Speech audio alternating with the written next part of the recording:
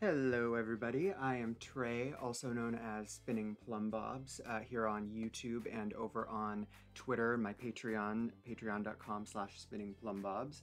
And today we're going to go over the Expanded Mermaids mod that just released for my patrons for early release, and the public release is going to be on March 1st. We're just going to be going over the main points of this mod today and what you can do with it and what it brings to the game. So without further ado, we're gonna just hop into our lot and let's get started.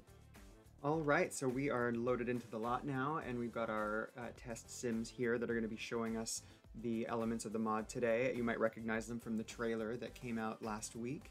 We have Maya Ocean, and we have Erin Maritime. What I wanna go through first is the basics and show you guys what you can do with the ocean here. So if we go over to Erin, if you click on the ocean, you can see that he can scuba dive, but he does need to buy a rebreather like you do with basic scuba diving in the game. But this interaction you can actually do anywhere in Sulani and in Tartosa. So you'll be able to scuba dive, and that'll give you different outcomes and different little text pop-ups that'll come up over here. It'll give you different items that'll be helpful for making recipes or advancing your mermaid mythology skill, which we'll get to in a second. But you can also snorkel, which you can do in any body of water apart from pools. So that will also give you different outcomes and items and whatnot. You can also see here, if you click a little bit closer to the shore, that you can collect seawater. And that's going to be something helpful for sea witches, for their potions, or for mermaid mythology, making some certain recipes that you can learn. But for mermaids, these are your options. Some of these were available in the original version of the mod, such as dive underwater and dive deeper and so on. But there are some new ones, like search for ambergris, which is a different collectible that will be helpful for making certain recipes. But with these interactions that were available before, they have been updated, so there are some new outcomes, there are some new text pop-ups that you'll get up here, there are some new collectibles that you can find that will be helpful in advancing mermaid mythology as well. With Dive for Kelp, that has also been updated, so now there are 5 different types of kelp that you can find. 4 of them are just regular edible kelps that have different varying amounts of hunger you get from them. And there's one that's extra special because it will give you special abilities. We'll get to that a little later, but mermaids can also eat raw fish in this new update, so that's something else that they can consume. But for now, we're going to bring Maya out here. You might be familiar with these piles of floating junk that you can see out in this area in the ocean here. And before you could just clean them up, but mermaids now can actually search for human stuff.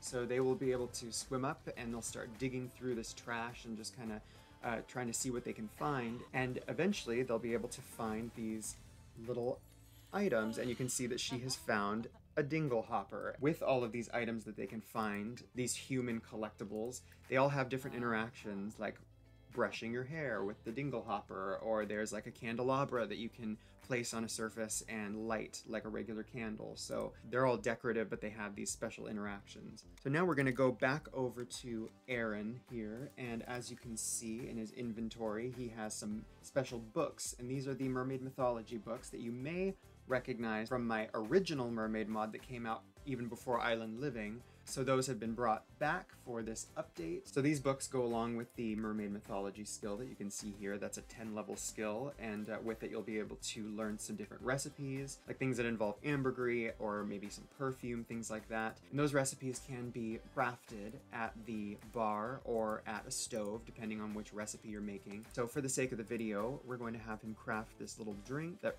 requires bottled seawater, lemon, and wakame, which is a different type of kelp that you can find. So we're gonna have him go ahead and do that. So while he's doing that, I wanna say that you can actually buy these books in build buy mode, or you can buy them on a computer, and building the mermaid mythology skill will give you some extra social interactions, and I'll let you explore that yourself with your own gameplay, but for now we'll let him take a drink of that.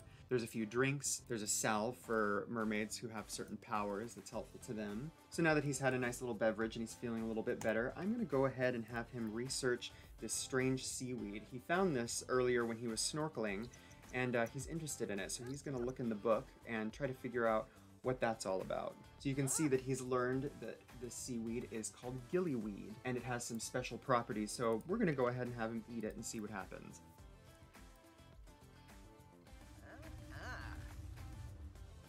And as you can see, he's developed some interesting attributes, some gills and some flippers. And if you eat more than one, you'll find that that progresses even further and some new developments happen, but we're gonna have him swim out here to show you what effect that has had. So from consuming that kelp, he now has a little bit of a different swim style, and you can see he can dive for kelp and dive underwater and do some of the interactions that other sea creatures can do. He can now search for gillyweed after he has learned what it is from the book. It unlocks that interaction. Now we want to go over the mermaid rank and perk system that I have implemented with this mod. So you can see over here, she's got her mermaid rank, which is a 5-level skill, and that is going to unlock different perks that you can gain. You can see that since she's swimming right now in her mermaid form, she's gaining that skill as well as her mermaid XP, which is a different skill. It's a 3-level skill that's similar to my werewolf mod. This will determine when you can unlock perks. So rank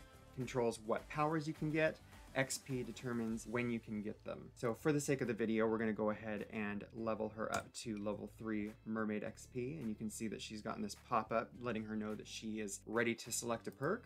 So that's exactly what we're going to do. So once you have full mermaid XP, you go to her mermaid menu, go to perks, select perk, and you have the option to choose one of these abilities. You can see that there's hydrokinesis, so control over water, there's cryokinesis, control over ice and cold, thermokinesis, control over heat, and then there's a little bit more simple ones like being able to collect a large amount of kelp at once, gaining more energy by sleeping in the ocean. There's more advanced ones like siren voice, which affects all singing interactions and will add an extra effect to them. And then when you get high enough in your mermaid rank, you might be able to drown sims or choose to save them and be benevolent. So it is up to you. But for right now, we're going to go ahead and give her thermokinesis.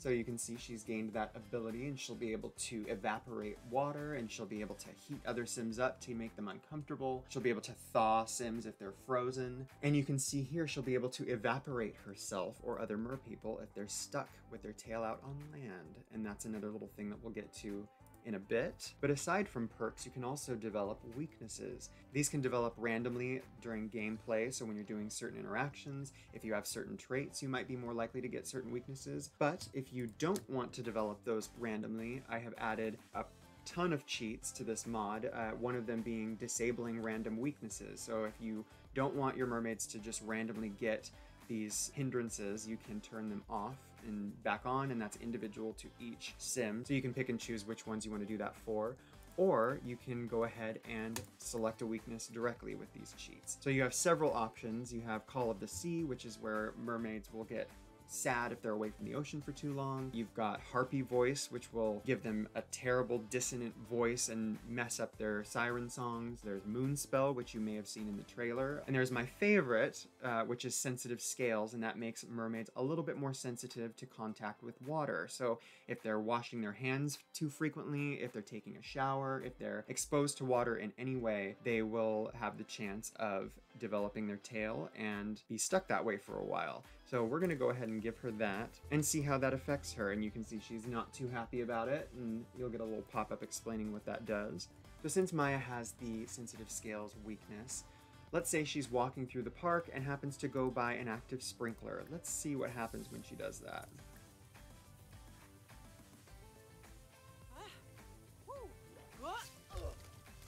And clearly she has had a little bit of an issue there, so she has fallen and has her tail out on land. You may remember that she has the thermokinesis ability, so she can just evaporate herself.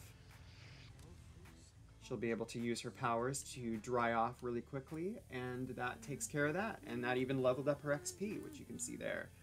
So now we're going to come down to our sea witch in his little cavern here. You might recognize him as well from the trailer. I'm going to have him come to his cauldron here and practice brewing potions. So one thing that sea witches can do now that has been added with this update is they can brew potions of different varieties, which you learn by practicing, or once you reach level 3 of the sea sorcery skill. They will be able to go to their grimoire and they'll be able to search for potion recipes. So this is actually one of the objects you can find while diving deeper in Sulani or Tartosa. Once you get it, if you're not a sea witch already, you'll be able to examine it and learn how to become a sea witch.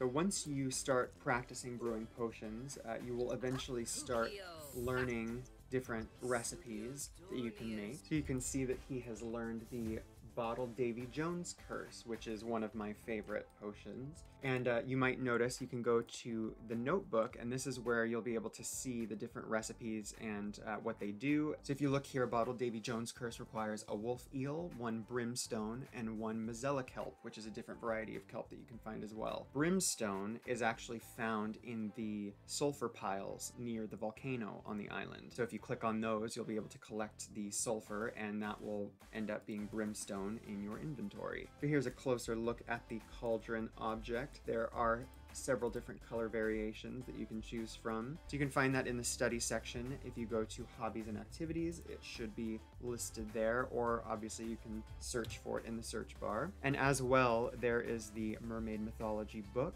in all of the variations, as well as potions. Something else that has been added with this update is the ability to craft contracts. So we're gonna have him do that, and you'll see that he suspends it over the cauldron, and if you wait just a moment, it'll pop up and you'll be able to make some selections. So now he can decide the time limit, and this is how long the sim has to pay the sea witch back after completing this contract. So you can choose 24 hours, 3 days, or a week. For the sake of this, we'll just go ahead and say 3 days.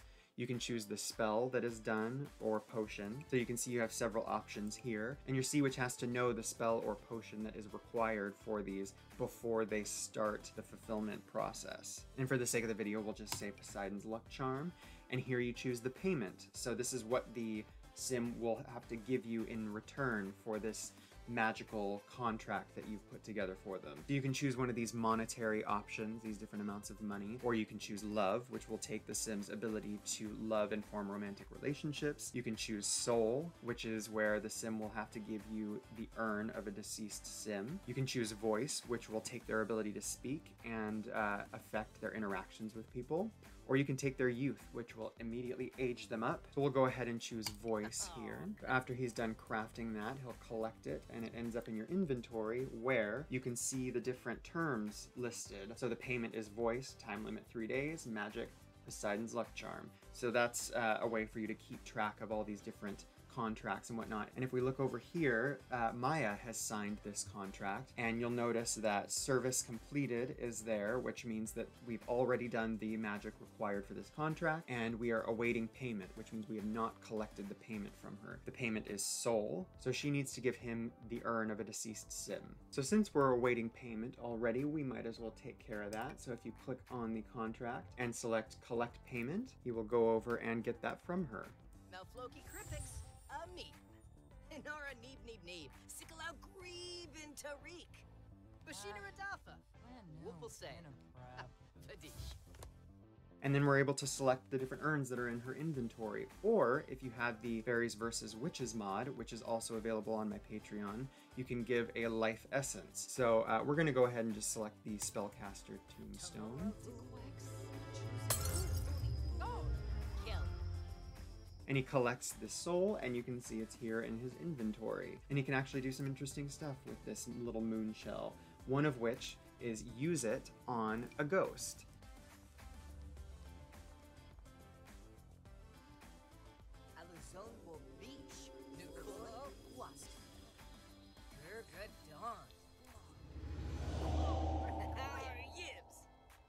And there you have it. So he has resurrected his friend by using the soul that he collected from Maya. So that's just one example of the way that you can take those payments and use it to your benefit. There's also a shell for the Sims youth, for their love, for their voice.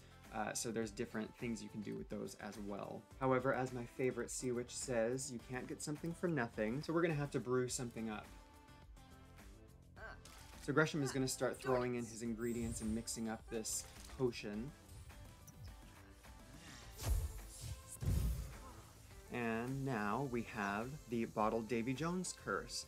And this is going to stay in the cauldron until you collect it. So we're going to have him bottle up that potion. And now that it's in his inventory, he can take it and throw it at Wade.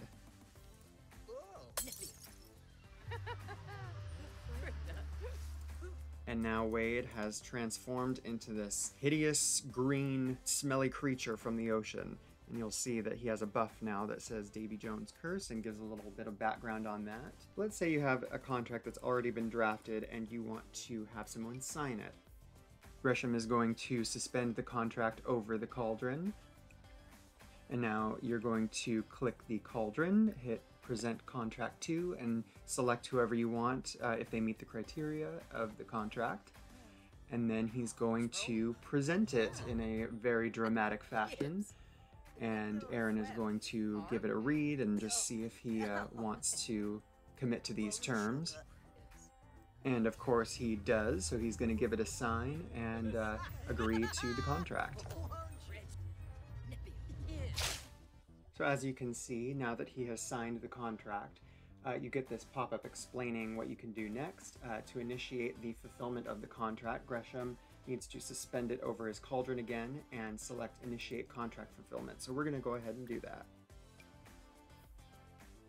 So once the contract is over the cauldron, if you hover over, you can see that these details are listed again, but you can see it's signed by Aaron Maritime. So no matter what happens, you'll be able to see these stats and be able to keep track of your contracts and the status of them. But for right now, we're going to select Initiate Contract Fulfillment.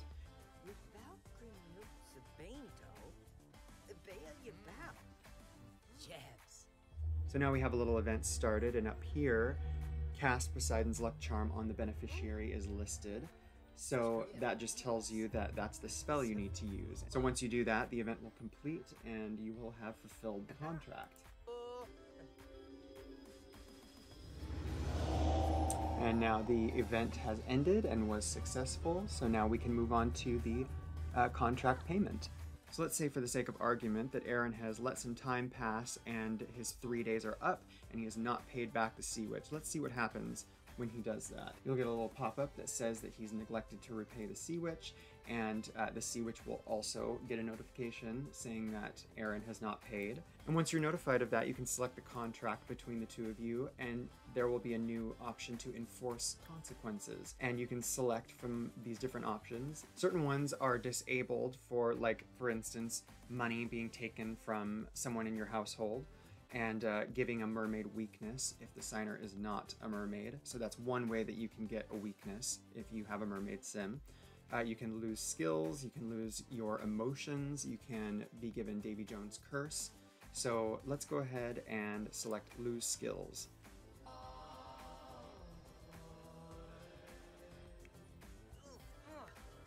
So now he has no more skills, and they are completely gone, so that's his punishment. So then if we look at the contract again, it is completed and everything is taken care of. So now we can disperse that contract, and it'll ask if you're sure so that you're not accidentally destroying a contract.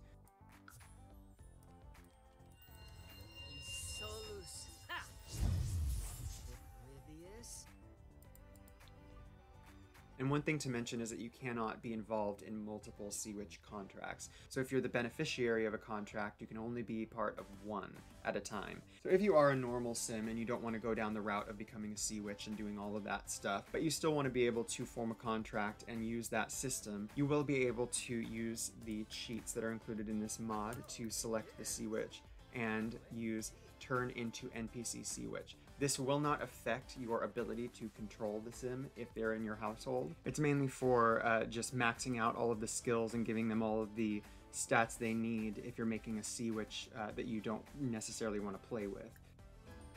So now he has mastered the Sea Sorcery skill, among other things. You may notice that he doesn't have any ingredients to make any of these potions, but you will also notice that he has this interaction right here that is for ingredient conjuration. That's a spell he learned from this Poseidon's Grimoire. You can learn different spells through this menu. And now that Gresham is an NPC Sea Witch, he is now available to purchase ingredients. So we're going to have Aaron purchase these ingredients. Let's go ahead and get some of that. One of those, or a couple of those. We'll get one of those, and let's do one of those. Of these, and yeah, and now he has some ingredients to make a potion if he wanted to. Next, we're going to go over some of the Kelpie improvements that are with this update. There is this special little bit of kelp here that you can also find while diving deeper in Sulani and Tortosa.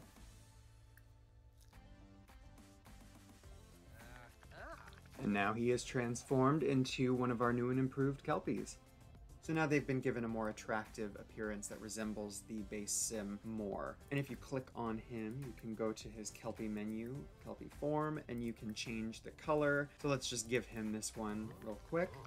And that changes it to a lovely blue if you would like. There are also a couple more options like showing hair in Kelpie form and hiding these shark teeth that they end up with if you want to have just normal sim teeth. And unfortunately certain hairs are not compatible with the show hair option. It will cross over the textures and not look very nice. So it just depends on which hair you're using, so keep that in mind. Another new addition for Kelpies in this update is the ability to control their transformation with this small hidden skill. And this skill is gained by transforming at will, but we're going to just hop on in and go to the cheats and choose this boost transformation control. And you'll see you get a pop-up that says Aaron has gained some control over his Kelpie form. His shape-shifting power will now decrease at a slower rate. Let's just do it again and see what we get. So now it says Aaron has gained the ability to transform at will any time of the day, so not just at night. And there's a few different levels. Eventually you'll get to the point where you won't transform against your will at all. Shape-shifting power won't decrease whatsoever unless they are uncomfortable or in a negative mood. And the last little thing that you can do with Kelpies is you now have the option to ask for their scales. This is specifically going to be helpful for witches because there are a couple potions that use Kelpie scales. You have to have a good relationship with them, otherwise they are not going to want to give you little bits off their body, as you would expect. But that is all of the improvements for Kelpies in this update. And last but certainly not least, what you guys I'm sure have been waiting for, the child mermaid. So here we have Urchin Hyde, who is our child mermaid from the trailer. We got a little sneak peek at the very end there. But with child mermaid sims, basically all it is just an extra trait that is added to mermaids in the game. So if you have a mermaid family and they have a child, if the child has inherited the mermaid life state, they will have this new trait added to them that allows them to choose their mermaid tail. I've converted both of the island living tail styles for children in this mod, so those are going to be included. But if you have downloaded custom tails from my sets that I have released, you can have the Atlantica style tail or the Down Under style tail. So we'll just give him the green markings tail for the purpose of the video. So now we'll send him out into the ocean. And you can see that he has some of the options that adult mermaids have, but he needs to be in his mermaid form to do this. So the best way to do that is to just send him out into the water. So once your child mermaid gets out into the water, they'll do a little spin, kind of like how adult mermaids do, and they will have their tail. And I'll just show you what happens if you change their tail while they're out in the water. So it will just automatically change when you select a new one, but you can go back and forth. You can change it every day if you want to, but there you go. And while he's out here, let's just send him down to go diving. Many of the adult mermaid animations have been converted for children, so you'll be able to do all of the diving interactions and whatnot. And children actually have their own outcomes for diving, so they will be slightly different than the adult mermaids. And I just have a couple more things to show you guys, so we'll send him back onto land. As they swim into shore, you'll see that the tail kind of disappears and he becomes human again. I wanted to give this object a quick look. This doesn't come with this mod. This actually comes with a set that I released at the end of last year, but it goes very well with this mod, so I highly recommend downloading it. It is a basking rock, and adult mermaids and child mermaids can use this. If adult mermaids have the singing skill, they'll be able to practice their singing on the rock, or they can just bask.